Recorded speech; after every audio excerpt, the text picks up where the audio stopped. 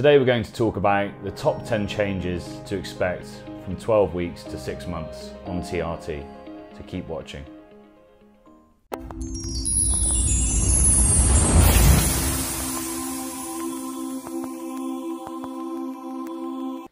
In previous videos we've discussed what to expect on TRT at 2 weeks and what to expect at 6 weeks. So today, from 12 weeks to 6 months, we're going to go through these 10 things that you can expect change-wise. So first one, sex drive. Yeah, that's kind of the common one. Most people hope to improve in the first 6 months, if not sooner. So at 6 weeks, we discussed how some people may start noticing some changes in sex drive. It doesn't happen for everybody. There are some people that very quickly at the start of therapy, they can have a surge in things like mood and energy and sex drive. But for the majority of people at that 6 week point, things are beginning to change a little bit. So when you get to 12 weeks, you would have had your blood test already. The doctor would have checked your blood markers, seen how you're feeling, and made some changes to sort of steer you in the right direction, or giving you advice to stay on track where you are, with the aim of heading in the right direction. So by 12 weeks, it's been a bit of time since that point. I'd say that sex drive is where this begins to change in some way for a lot of people. So not everybody, and that's something, there's still outliers with this general sort of consensus of things, but the feedback that I get is that sex drive, starting from this point onwards, is when more consistently it begins to happen. Not necessarily like a switch that turns on, that it's, I'll have, out of a month, maybe instead of a day where I had a better sex drive, it's now 5, 10, 15, and it's improving. People think they have more sexual thoughts, their libido starts to go up. I mean, is that what you sort of experienced? Yeah, but I don't think it's always a linear improvement. No. I think there can be times when, even after 25 years on TRT, there are days that your sex drive isn't always getting better and better every day. You might have a day that it's not good, and there's so many factors that affect sex drive, and it's not just hormonal. Yeah. In general, things that we've seen that you could expect from TRT would be that's a very generalized way to say sex drive improvement. But you can't expect every day and keep a scorecard, and if you didn't fall into that very highly strung sexual day, then somehow the treatment failed. Yeah. So you may be one of those guys where your sex drive isn't changing massively at this point. You may be one of those guys. So it's not, if you're not in that group, something's wrong. If you're working with the doctor and steering you, in the right direction, you may have really great levels. It may just be that you need to be on therapy, longer to have that effect. Would you say that? Yeah, I think so. Yeah. So you when you started, you about this point, you were noticing some changes, sex drive wise? Yeah. At 6 months, I noticed before 6 months that the sex drive was improving. And so I was perhaps an outlier where, things seemed to be working in the right direction from nearly the beginning.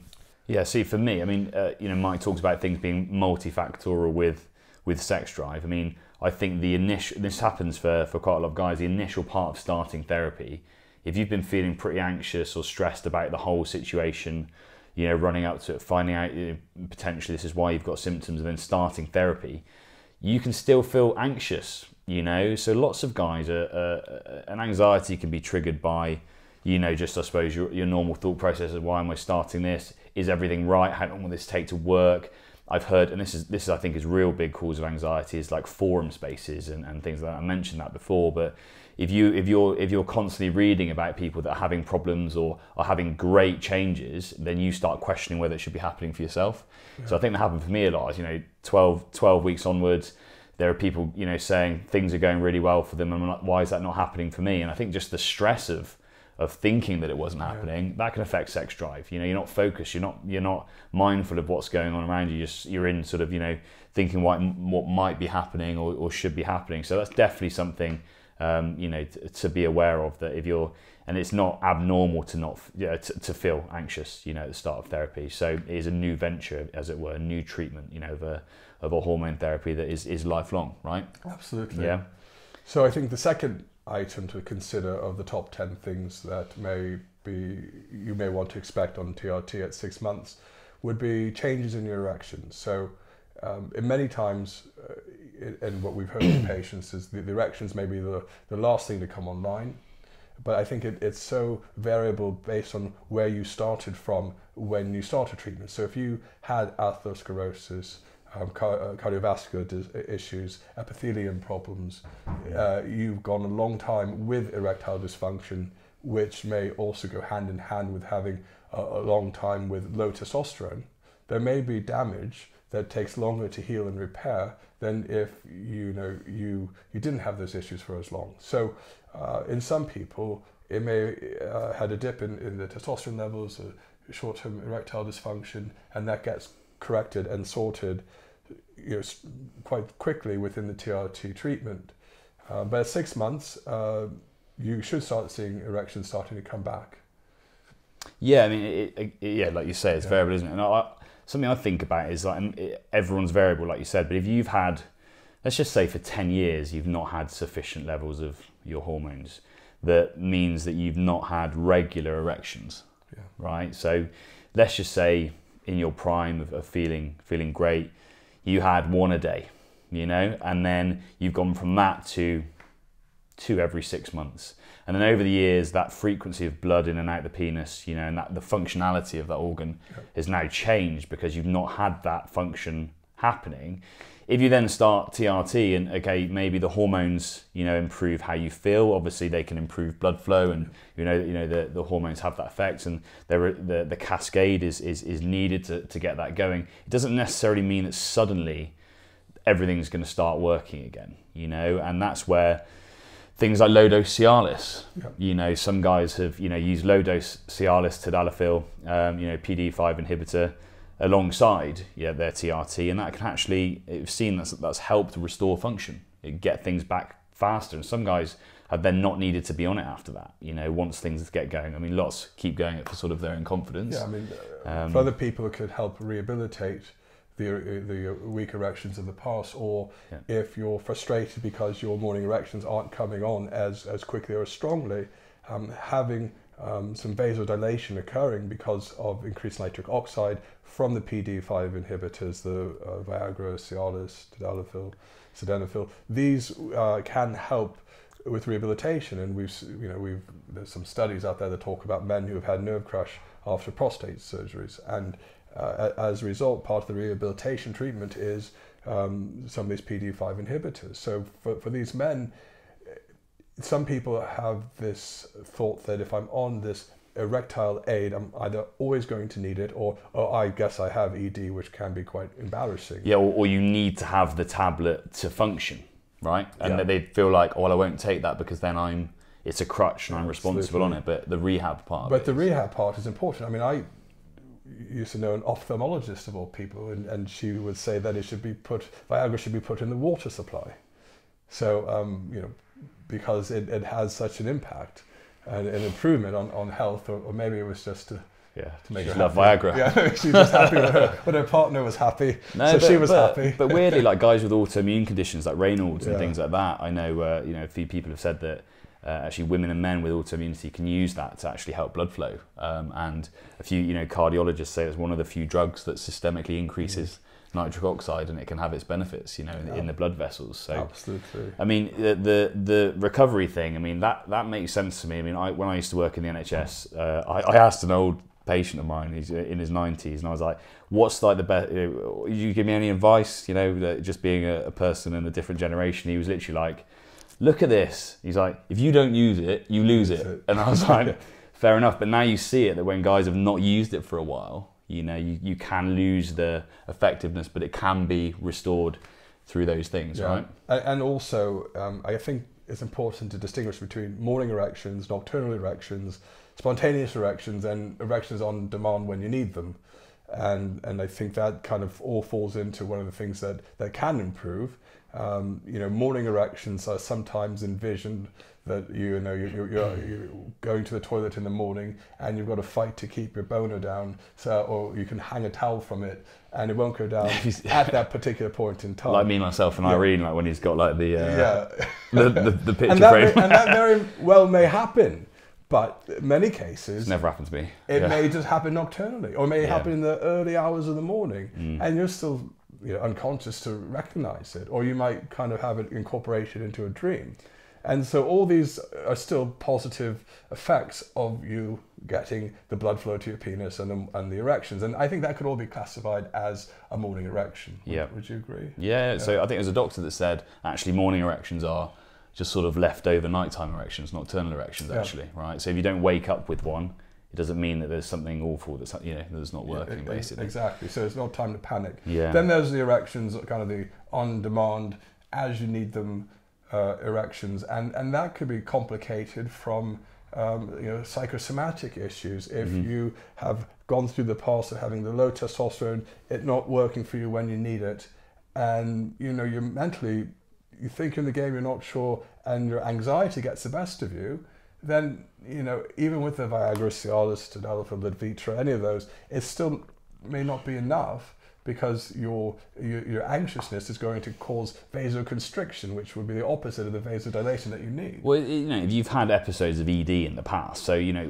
talking about this timelines of things, this doesn't matter from in therapy at any point. If you've had the trauma of not having got an erection before in a situation where there's associated shame and criticism and things around it, there's always the risk that because you've had that traumatic situation, that obviously you're going to have that negative reaction when approaching. There's absolutely self-pressure that happens. And I know lots of guys that actually, it can be that, by themselves they can get an erection, they're getting nighttime erections, semis during the day, things like that. But then, because of the old traumatic situations of having, it not worked with someone in the past, the pressure then builds up.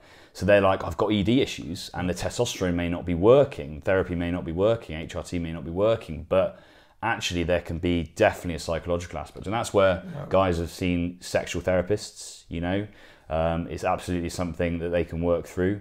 Psychologists work with that as well. Absolutely. So that's just another part to consider, isn't it? Of course, you can also not fancy a partner. Yeah, that's true. You might just be tired or not be in the mood. Or exactly. Something you kind of becomes the same, or it becomes a routine. But there's lots of factors. But I think, and we talk about it more, like we'll talk about in other videos, but the normal expectations here are generally you should start noticing something, but don't get bothered if you're not noticing those things, right? And because it's so multifactorial. So much so. Yeah. So the next item that you should be able to expect as far as a change around the 6-month period is muscle mass and strength, and lots of this is dose dependent. Of course, based on certain studies that I think was the same, Bastian had studied men over 20 weeks who were given various levels of testosterone and found there was an increase in muscle mass and strength, especially in the lower leg strength in particular. But in general, we kind of all we think of testosterone, one of the biggest targets for the androgen receptor is muscle mass, okay? So in general, we know that muscle mass can increase on TRT. I'd say this is where people start to notice that difference again, and particularly that it's like, the thing is, people either go, yep, I've trained before, I know what I'm doing, I'm eating right, all those sorts of things, I've got good sleep hygiene, and they're like, and now I'm noticing results that I used to notice before I had all these issues. So there's that, but there's also guys that maybe it's been so long or it's unfamiliar to them, and they're like, and actually lots of guys go, I'm not happy, I've put on weight. So they're on the scales and they're like, I'm putting on loads of weight and I don't know what's wrong. I say loads, but a substantial amount of weight. And it can be that actually, because we've had guys do it where they have done, the scans where it separates the fat and the muscle and the bone, all these sorts of things. And it's actually that they've put on muscle mass.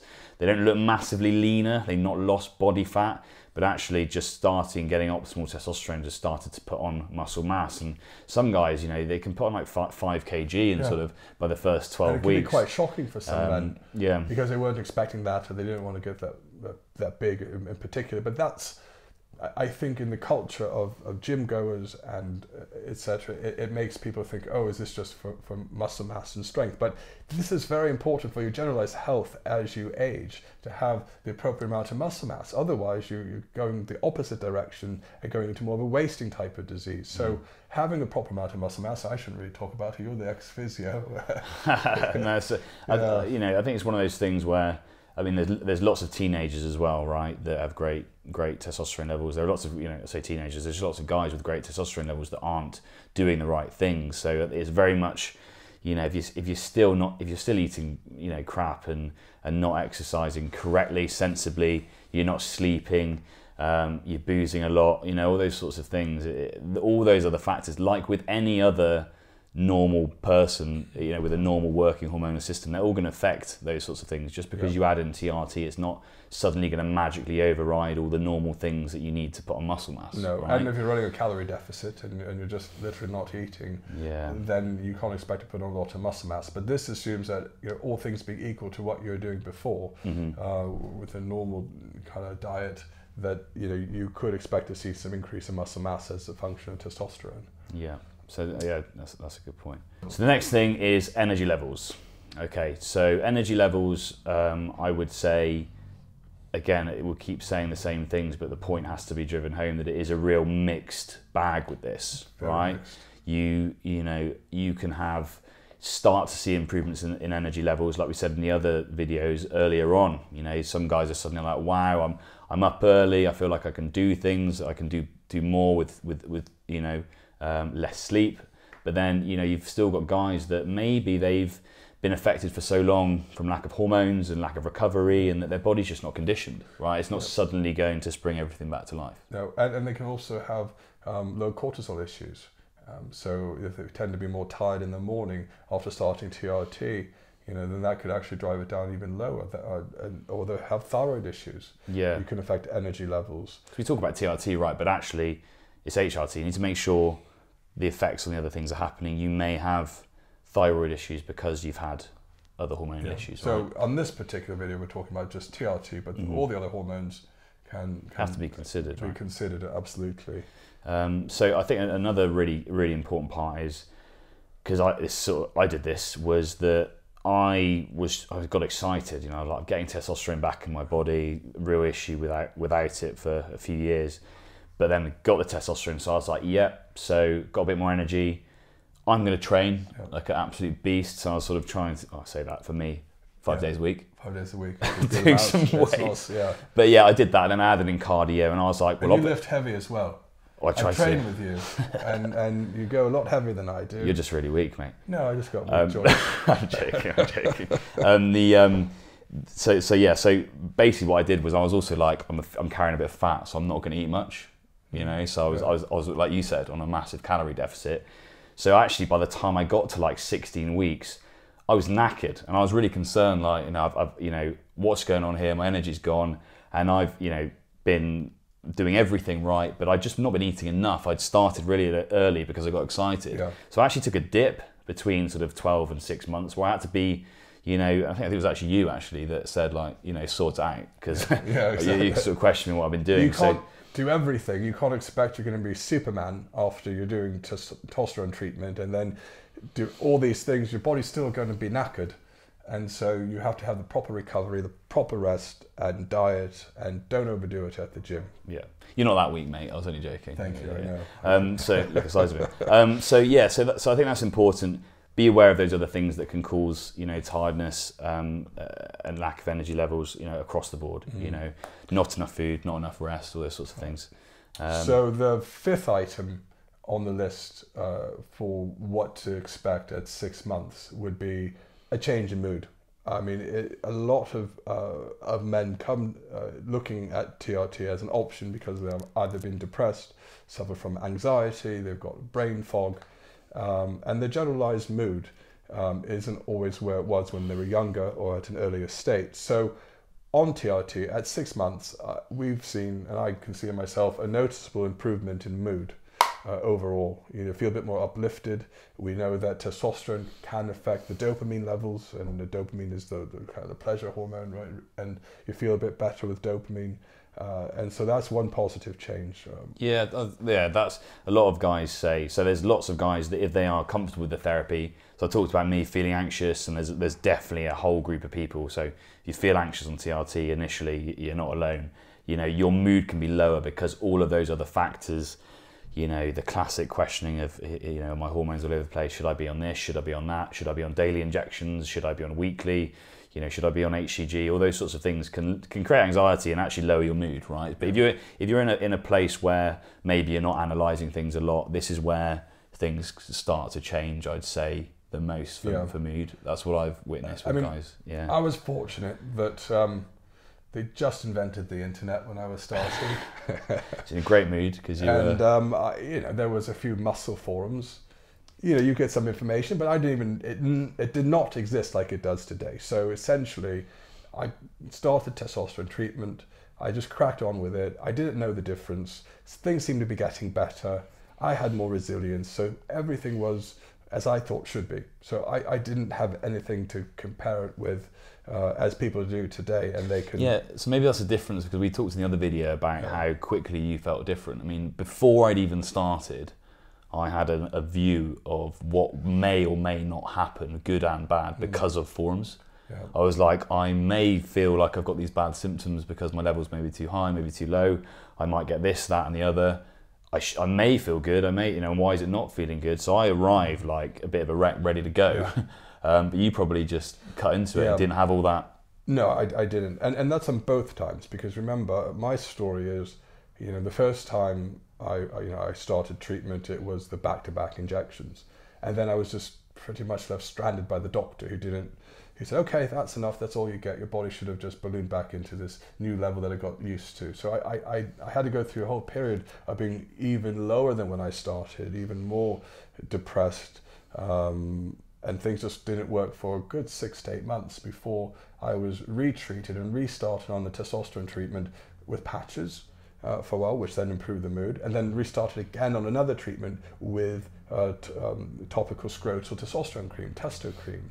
So I had all these different restarts on my TRT, and every time for me it was, you know, without testosterone I felt rubbish, and with testosterone it was just a continuous improvement. You know, there were times that like, you know, we can go into another video, but, you know, 12, 15 years down the road, something wasn't right, but we now know that there were other hormone factors at play that like thyroid that needed to be adjusted. But overall, straight up TRT did make a massive difference in my life, and hopefully it makes a difference in other people's lives as well. Okay, so number 6 on the list of things to expect between 12 weeks and 6 months is your testicles may shrink or atrophy, is the medical term. Yeah. Right. So some men, and obviously there's a difference between people anyway, and what this happens to, when it happens rather.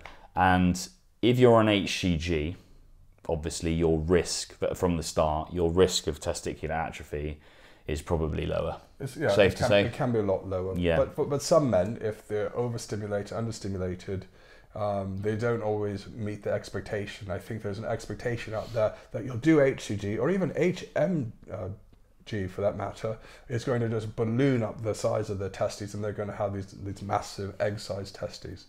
You got those, don't you? Absolutely not. Never did. But that's not always the case. And I've been prescribed for fertility HMG and HCG, and I'd noticed that, especially after years of not being on any HCG at all, or LH or FSH or gonadotropin, that they felt a bit heavier, but did the actual size and shape change massively? And I think it was negligible. But what I did notice is a fullness, a heaviness, if you know, to the scrotum and in general, I could say the testes. And when I got a blood test, I found that, not blood test, when I got a fertility test, that my testes were producing around 156 million sperm, of which 72% were motile. So they're moving in the right direction. That's on your LinkedIn account, isn't it? Yeah, that's going to be yeah, Instagram too.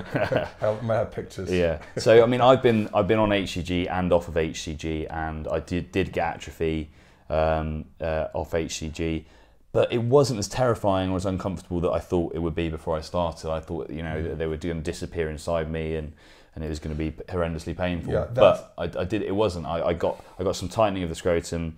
Things shrunk a little bit. made the penis look bigger, which is what lots of guys say is a win, and particularly for me was incredible. So so there's that to it as well. And then going on HCG, it didn't get huge, you know, and my sperm count is fine now being on HCG, but testicles aren't like super huge or anything like that, you know, but bigger than where they were before. Yeah, and that's the thing, you may have an image in your mind. For me, it's been so long ago, it's hard to remember if they were much bigger in the past. That's cool. I mean, it's personal whether your testicles are going to shrink and how much. There are lots of guys that are on just testosterone alone and that they don't notice a massive amount of atrophy. Sometimes it can happen, it can plateau a little bit. But obviously, if you're working with the doctor, if you're concerned about that, you know, there's HCG that can be used to help with, you know, testicular size and not just fertility, just for aesthetic reasons. So that's basically something that you can expect, right? So do you want to go for this one? Yeah. Well, actually, you should talk about this one. This is what happens to your skin on TRT, on testosterone treatment. And well, for me, I did get... What can happen? What can happen? Yeah. So doesn't always happen. Some people have no problems at all. I think there's a generalized increase in oil in the skin, or sebum, and some people are more prone to acne with this increased oil in the skin.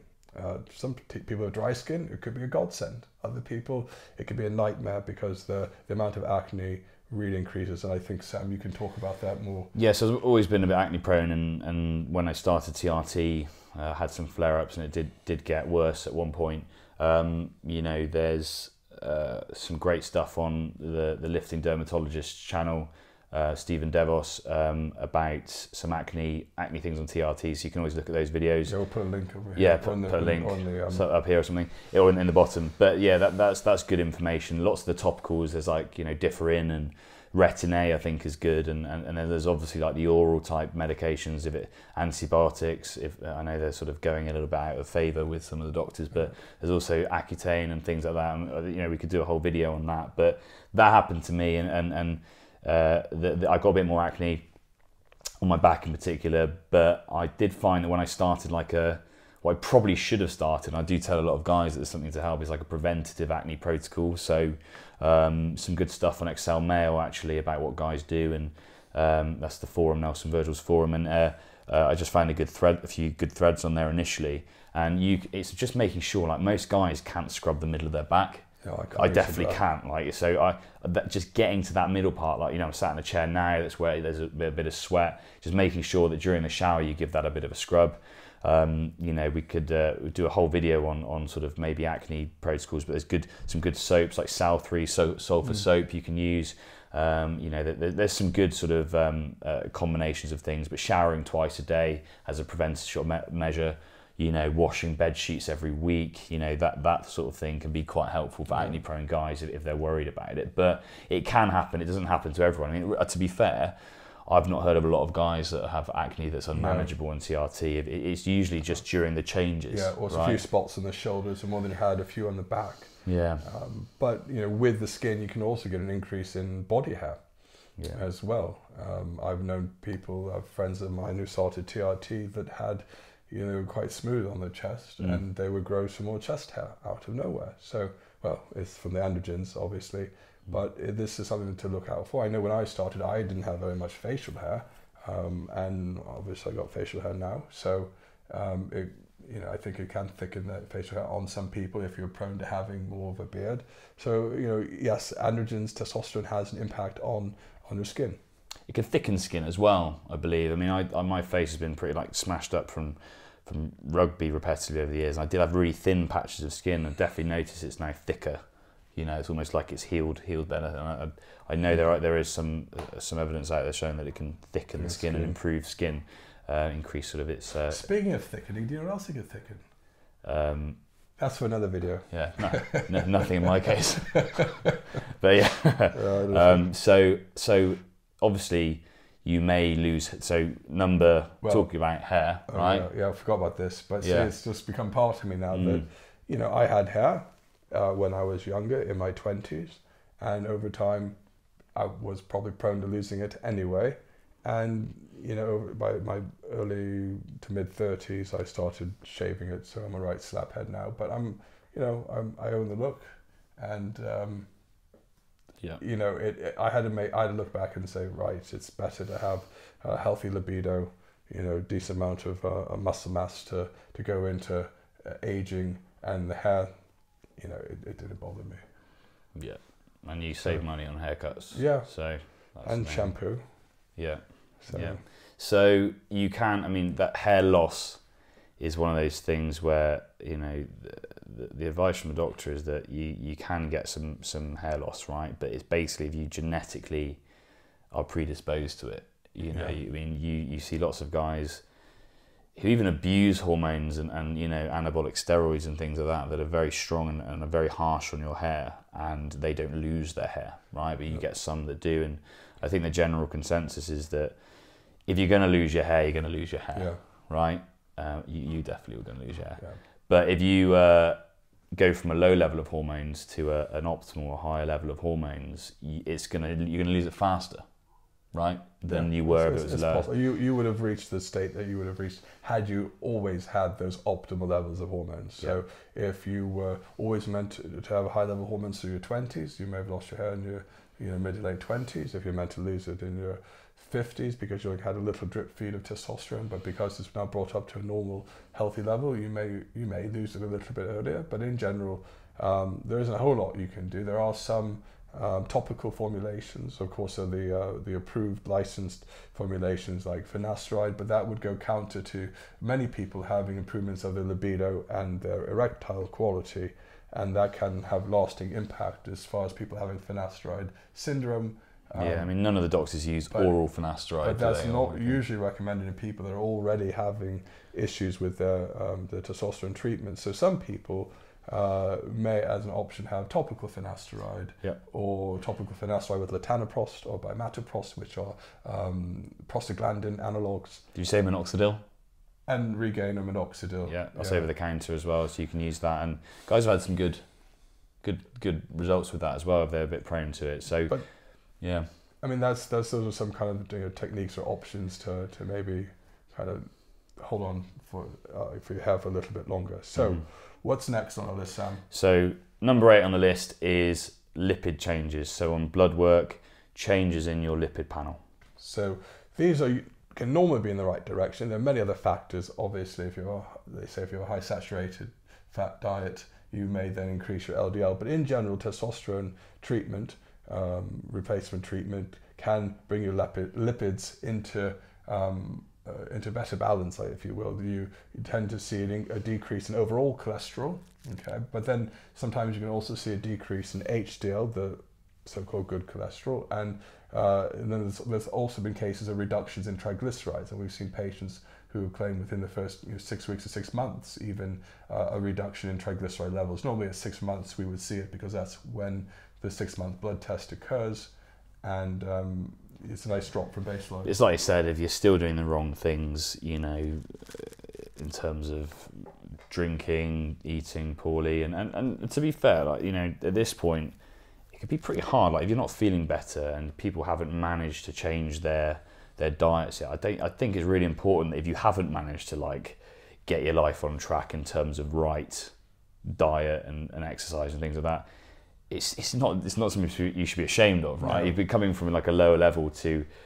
feeling better again. You just got to like give yourself time. There's plenty of time the rest of your life to try and work on it. So if you are someone that hasn't got an improvement in lipids or blood profile or even body composition or things like that or energy even, and it's because maybe you haven't corrected some of those factors yet, I think it's important to note that that it may not happen, and that you shouldn't really be ashamed of it yet. You can work on those things, right? Yeah, and also a side note to lipids, you can also talk about both glycemic control and diastolic blood pressure. They're known to decrease when on TRT.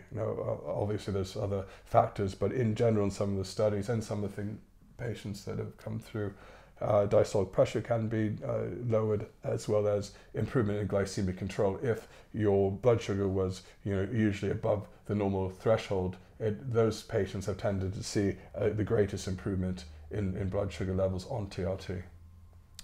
Okay, so number 9? Number 9 is improvement in bone density, but that would go without saying that testosterone is the precursor hormone for two metabolites, estradiol and dihydrotestosterone. Estradiol being the sex hormone that is known to increase bone density. It also closes the kind of bone plates when you're growing into adolescence. But yeah, estradiol as an adult can maintain increased bone density. So that's why, you know, with guys that come through and they're like, well, I want no estrogen, please, and lots of testosterone. It's, you know, it's not how it works. You know, I think there's plenty of topics and discussion of the benefits of estrogen. So you need that for bone density. I mean, bone density, you know, even without hormones, you know, the evidence is there that if you do load-bearing exercises, you know, compound movements, you know, that there's studies in elderly people doing that it can increase bone density, and it's very much dependent on activity, you know. But if you're doing those right things, you know, those things right rather, and you do have optimized hormones, that is going to be improved if you've got a good amount of estrogen. So again, multifactorial. Yeah, you know, and there's many factors for the increase of your bone density. And that is seen. Guys have done scans that have come through before and after, and definitely seen an improvement in bone density. You know, something to consider though, some people, before they get on TRT, they actually have low estradiol, which would make sense because the substrate, the testosterone, is also low. So if you have a low amount of testosterone, you'll probably have a low amount of estradiol you know, before you start, which is why there's so many benefits to being on testosterone treatment, because you can bring your estradiol up into a normal balance. Mm-hmm. I mean, I think in young people, if they have a lot of fractures, you know, over the course of time, hormones they obviously is one of the factors that they look into, because it is needed to maintain bone density. Okay, so so finally we've got number 10. Yeah, so sleep is a really important one. Yeah. Lots of guys before therapy are affected with poor sleep. I remember this. When my levels went low a few times, sleep was awful. In some cases, I felt like I had a little bit less sleep. I couldn't actually get proper good rest on sleep. So sometimes I would just wake up really early, and I knew that's when I was really low. Something just wasn't right, or I'd have the night sweats during the sleep. Before TRT? When levels got really low a few times, in between. So when I you was came on off treatment, and I things, came off, and then it becomes very noticeable. Sleep is not right. Yeah.